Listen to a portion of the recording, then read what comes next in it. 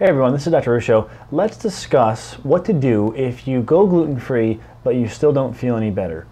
Really, one of the first things that you should do is investigate if there's dysbiosis in your gut. Dysbiosis is a general term that means imbalances in bacteria, fungus, or some of the other life that lives inside your gut.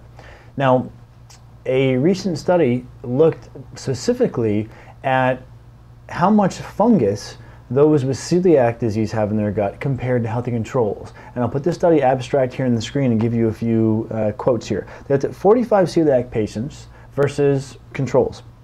And they detected that the patients with celiac, 33% of them had Candida, a type of fungus, whereas only 0% of the controls had it.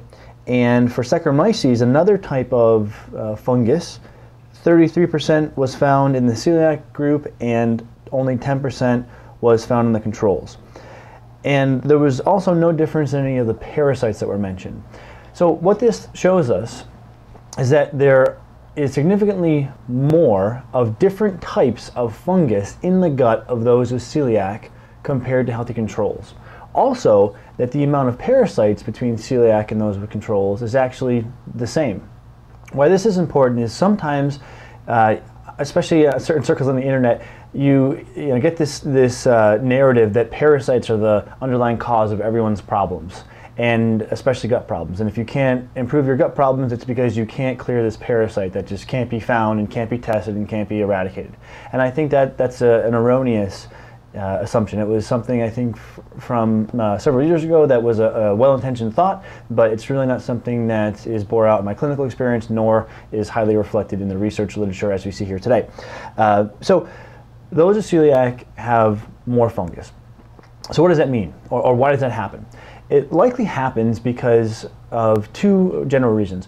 One, when you have celiac, and we could potentially make this argument for also non-celiac gluten sensitivity, where people have an intolerance to gluten that's not a full-blown autoimmune response as there is in celiac. So when you have this intolerance to gluten, it's going to do two general things. One, damage your intestinal cells, and that damages the immune system in the gut. That makes it harder for your immune system to regulate things like fungus and bacteria. Also, when the intestine is damaged, it can't secrete as many enzymes needed to break down carbohydrates. And when you don't break down carbohydrates, they're left kind of lingering in the gut. And then the carbohydrates feed bacteria and fungus in the gut. So if your intestines don't break these things down and then allow you to absorb them, the carbs hang out in the gut, feed bacteria and fungus, and the bacteria and fungus overgrow. So what should you do?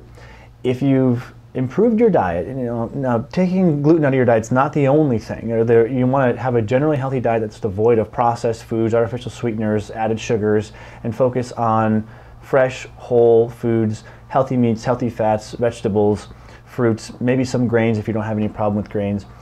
If you've done that and you're not feeling any better, or you're only feeling slightly better, one of the next things you should do is have a thorough evaluation for any type of imbalance in your gut, including dysbiosis. Dysbiosis could look for small intestinal bacterial overgrowth via a breath test, and things like fungus, which can be tested via saliva, blood, or stool.